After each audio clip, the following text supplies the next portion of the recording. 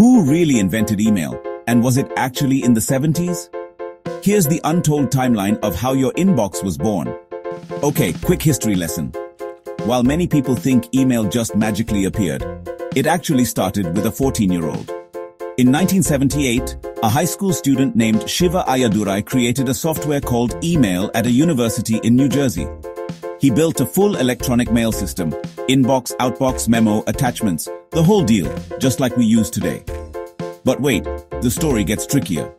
Some say email existed before Shiva, with ARPANET sending messages between computers in the early 70s. But those were more like simple notes, not a full email system. Shiva's system was the first to copy the office mailroom and call it email. So who invented email? Depends on who you ask. But Shiva Ayyadurai definitely helped shape what we use every day. So next time you hit send, remember, email's history is more epic than your inbox.